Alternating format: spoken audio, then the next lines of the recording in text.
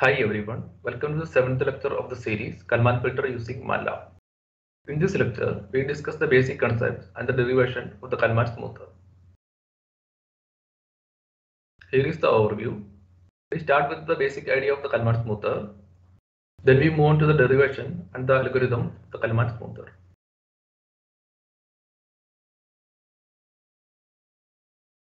In Kalman smoother, the measurement information up to time instant n are used for computing xk hat, which is the stage estimate at a time instant k.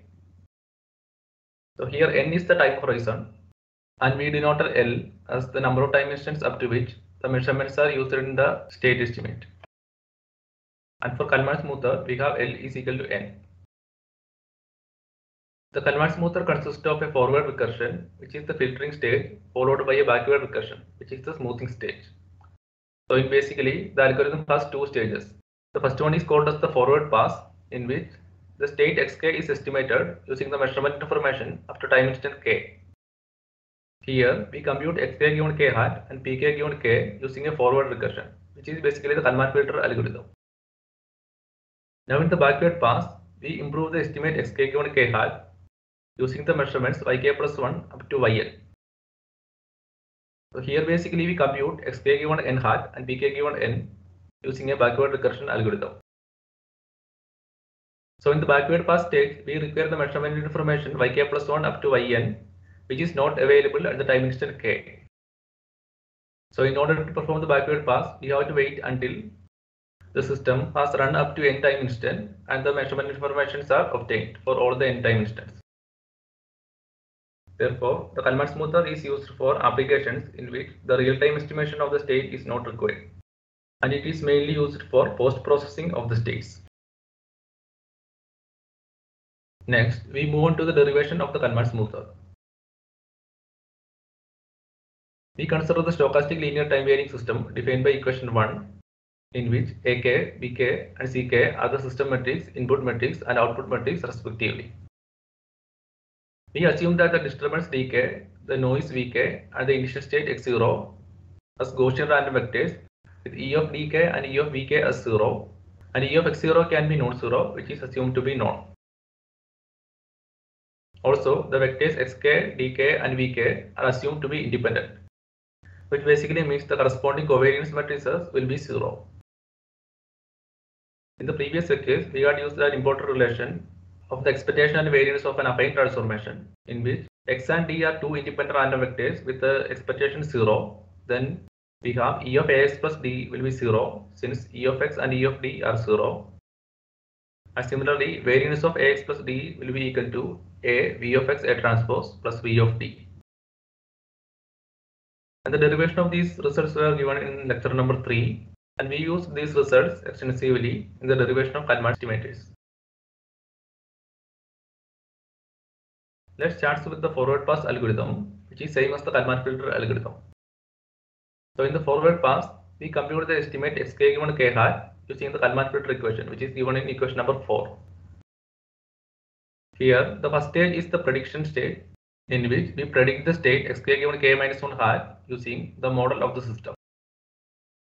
And the second stage is the correction stage, in which we add the sensor-based correction time to the predictor state. And also the variance matrices pk given k minus 1 and pk given k, and the estimated gain lk is obtained as in the Kalman filter as in equation number 5. And here the lk is used in the correction part, and this expression gives the optimum value of lk for minimizing the variance of the estimation error. And pk given k will give the variance of the estimation error.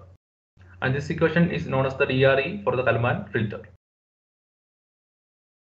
Now in the backward pass stage, we start with the expected value of xk given xk plus 1, which can be obtained using the conditional expectation equation as in equation number 6. Here LSK is the smoother gain, and it will be an n by n matrix since here the correction time contains the state times instead of the measurement times. We define the error state xk given k plus 1 as xk minus xk given k plus 1 hat, for which the error dynamics is obtained as in equation number 7, in which we substituted for xk given k plus 1 hat from equation number 6 and substituted for xk plus 1 and xk plus 1 given k hat. Here we obtained xck given k plus 1 as an affine transformation. Therefore, variance of xck given k plus 1 will be equal to I minus lsk ak into variance of xck given k into I minus lsk ak transpose plus lsk into variance of dk into lsk transpose. We defined pk given k plus 1 as variance of xck given k plus 1 and qk as variance of dk. This gives pk given k plus 1 as in equation number 8. Now in the Kalman smoother, we define the cost function j as e of xck given k plus 1 into xck given k plus 1 transpose, which is equal to trace of pk given k plus 1. Then from the first order condition for optimality, we require the gradient of trace of pk given k plus 1 with lsk should be 0. This gives lsk as in equation number 10.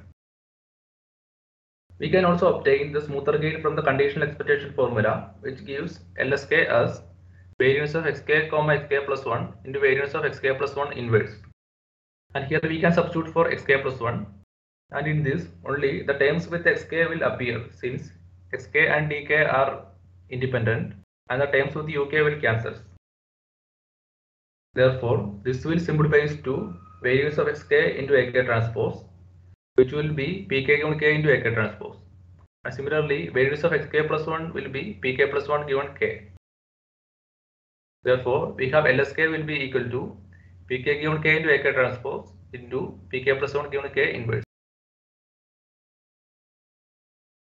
Next, we move on to the computation of xk given n hat, and for that we use the law of iterated expectation, which is also known as the tower property.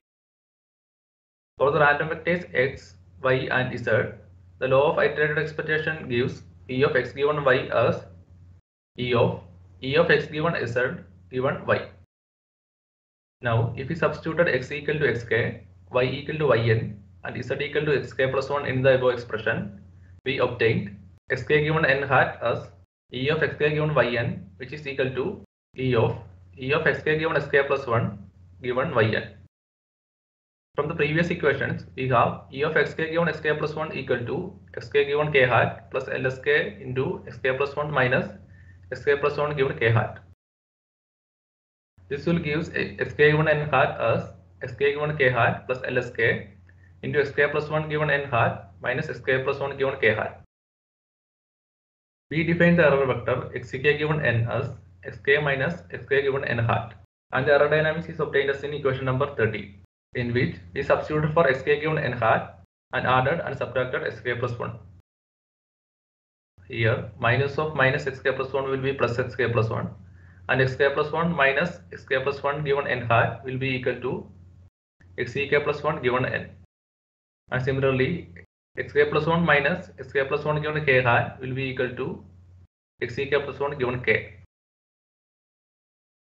Now we define the variance matrix pk given n as variance of xk given n, and from here we have variance of xk given n will be equal to variance of xk given k plus lsk into variance of this term into lsk transpose, which gives pk given n as pk given k plus lsk into pk plus 1 given n minus pk plus 1 given k into lsk transpose.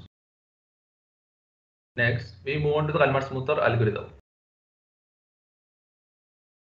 In the first stage of the Kalman smoother algorithm, we compute and store xk given k minus 1 hat, xk given k hat, pk given k minus 1, and pk given k for k equal to 1 to n using the Kalman filter algorithm. Then in the backward recursion stage, we start from k equal to n minus 1 and go backwards. And then for each k, we compute lsk using this equation, using which we compute the smoother estimate xk given n hat and the variance pk given n using the Kalman smoother equation and the differential Riccati equation. So here xk given k hat will be the estimate obtained from the Kalman filter, and xk given n hat will be the smooth estimate, which is obtained after adding the correction time to the estimate xk given k hat. Basically, the Kalman smoother gives the expectation and the variance of the state vector in terms of the smoother estimate xk given n hat and the variance pk given n respectively. And in the next lecture, we discuss the numerical examples of Kalman smoother and its simulation. That completes this lecture. Thanks for listening.